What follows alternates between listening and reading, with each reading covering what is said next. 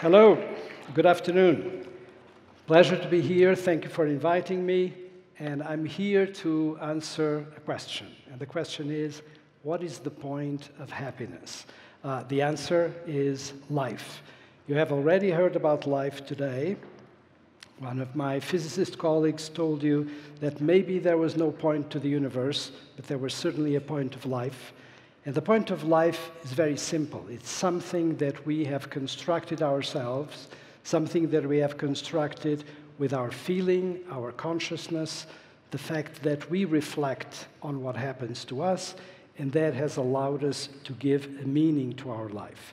Now, happiness is absolutely vital in order to be able to give meaning to our life. So, in order to tell you a little bit about this, I have to explain first what I think happiness is. And you might think, well, is it joy? Is it something else?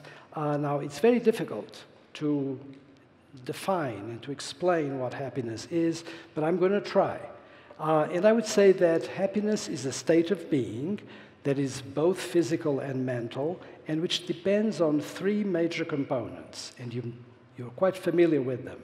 One is well-being, another is joy, another is a personal reflection that you make on that state. Is this ability beyond well-being, beyond joy, of thinking about what you are experiencing, thinking about the fact that something has happened to you and that something is happening to you now that you experience as happiness.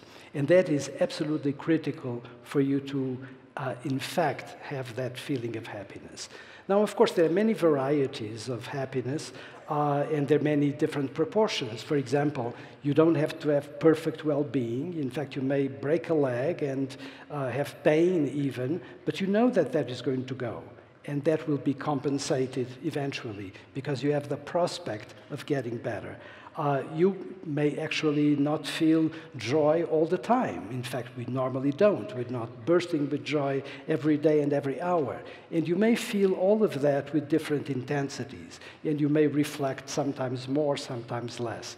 But essentially, what is important is that all those ingredients are present in what we call happiness, and that is the theme of this session. So, why did I say that the point of happiness was life? That is because there is something very special about these feelings that I just described, about the feeling of well-being or the feeling of joy. And that has to do with the fact that they are reports, mental reports on the state of our life that appear in our mind. So when you say to yourself, I feel well, I have a state of well-being, what is really happening is that there are signals from your body that are reporting to your brain and therefore allowing to have in your mind the idea that in fact your life is going well, your life is making progress, your life is in a state that is conducive for you to survive and even possibly for you to flourish. And what that really means is that it's not only what is happening in your body, in your health, for example, right now, but something else that is equally important in this state of happiness, and that has to do with how you are in the social space. Don't forget that we are eminently social creatures. We don't depend on ourselves only. We depend on others as well. And how we relate to others, how others relate to us, what we think of others, what others think of us, is absolutely essential for us to understand what we're really all about. Now, how did this ability of self-knowledge, that is really what I'm talking about, came to be? And in reality, this is a big mystery. It is the mystery of feeling, and we happen to know a little bit about it, so I'm going to share it with you, with the proviso that you understand that some of these things are not fully worked out yet. It's not that science has come up with a full understanding of what is feeling, what is in fact conscious feeling. But one thing that we know quite well is that life has existed on our planet for about 4 billion years, not thousands of years, not millions, billions of years. Life had to be regulated, and whether we're talking about an amoeba or a bacterial cell, that little organism had to have something called life regulation, as we do, except it was simpler. And in those little creatures, already, the name that we can give to that simple regulation that is going on all around us is homeostasis. That's the way in which our life is naturally regulated, and it's a very basic process, and it's a process on which we do not interfere. The same way that right now, our hearts are beating, our lungs are functioning, our gut is working, we have secretion of certain molecules into our bloodstream, and so forth, and none of that is actually known directly to us. It's going automatically, and it's a good thing because it has been fine-tuned over all those billions of years. However, at a certain point, something quite magic happened, is that organisms became able to feel what was going on in their inside, in their mind. And so we had the mental experience of our state of life, and that is exactly what is called a feeling. That is what is called, in fact, a conscious feeling, because feelings of necessity are conscious. Now, just think of the beauty of this. Even if you don't know all the details, this is an incredible transformation, because now it begins to give the opportunity for creatures very complex like us to have a say on what we can do. It's not just that life is being regulated automatically without us saying anything about it. We have the possibility of saying, no, I can do this or I cannot do this. And think also of the complexity that this brings. There are things that we will do that will be good and will be an advantage to us, but there are also things that we may do that are not so good. So in fact, we have been given a gift that we have to be careful with, because it can be extremely positive to us, or it can, in fact, be not so good, and we have to watch out for what is happening with it. Now, one thing that I wanted, since I have the opportunity of you listening to me, one thing that I want you to be very clear about is the distinction between what goes on in regular life regulation and what goes on when we actually know that that life regulation is there. And the best way of explaining that is with the fundamental distinction between what is an emotion and what is a feeling. Because remember, happiness is a state, is a mood, is a feeling that we have. But it comes from a variety of emotions that are occurring in our bodies along with a variety of drives and motivations. So what is this difference, and why is it that I am insisting on establishing this difference? It's quite simple. It's that when we have an emotion, imagine it as if it were music. You've been listening to a lot of music today. Imagine it as a melody that you are constructed that is of a particular shape with a certain composition, and that involves instruments that are, in fact, in your body. By the way, those instruments, you could have the heart as an instrument, the gut as another instrument, the lungs, the face. All of those instruments are being used to play a certain concert. And that concert is what you describe as fear or joy or sadness, for example. So what is happening is really something that is a collection of actions and that has existed for all of the time that there has been complex life on Earth. When you have a feeling, you have something very different. You have something that is happening inside you, in your mind, but is in fact not public.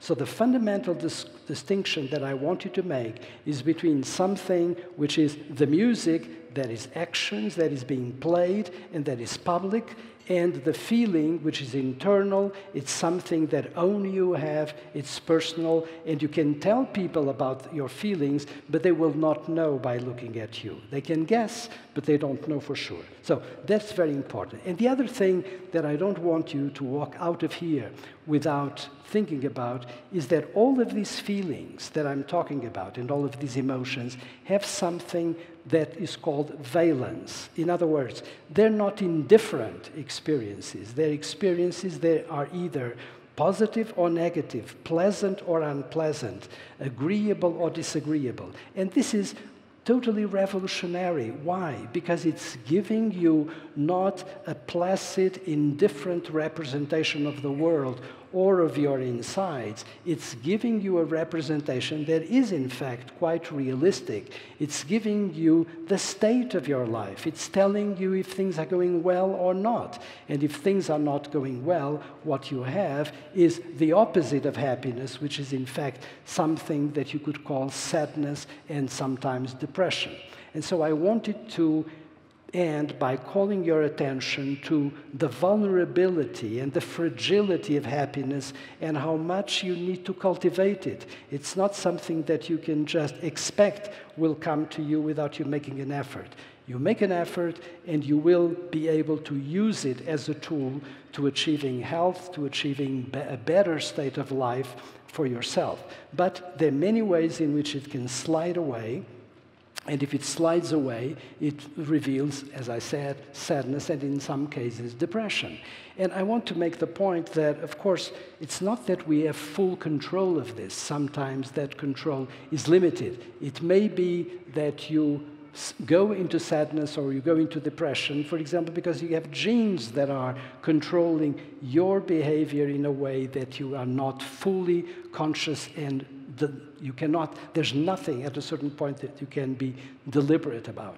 But this is not necessarily the case, and you need to be armed to deal with those situations. And the other thing that I would like to say is that this is an uphill battle, and once you have this huge possibility of knowing about ourselves and cultivating the knowledge about ourselves and cultivating the knowledge about the others, I would say that you can use happiness as an instrument, and you can use something that I would call the pursuit of happiness, which, by the way, is something that people have done for a long time. The idea of the pursuit of happiness is something that has been engraved in constitutions, in declarations of human rights, historically for several hundred years, and is in fact, in a way, implicit in a lot of historical classical writings. And this is something that you can pursue, but with one very important proviso.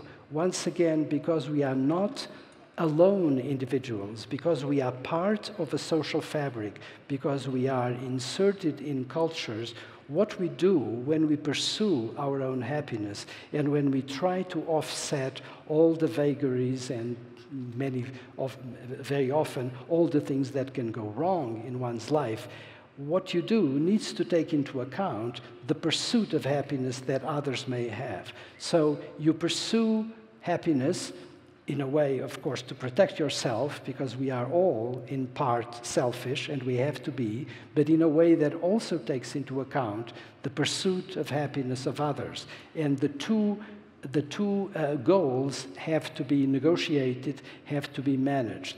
And that, of course, is extremely complex to do, but it is not impossible to do. In fact, I would say that the reason why we have cultures, the reason why we are preoccupied with ideas and we can have meetings like this, is that we humans that have both the possibility of feeling, of knowing what is pain and suffering, and knowing what is pleasure and the prospect of happiness, we have been able to construct with our intellectual capacity all the cultures that we know. We have been able to construct instruments of belief, instruments of justice, instruments of morality, governance, economics, and so forth. And we have constructed the arts as well, which are very much part of this equation. And it is precisely because we have been able to do all that we have a way to deal, a forum to deal with all of these conflicts between the individual and the group. So thank you very much for your attention, and be happy.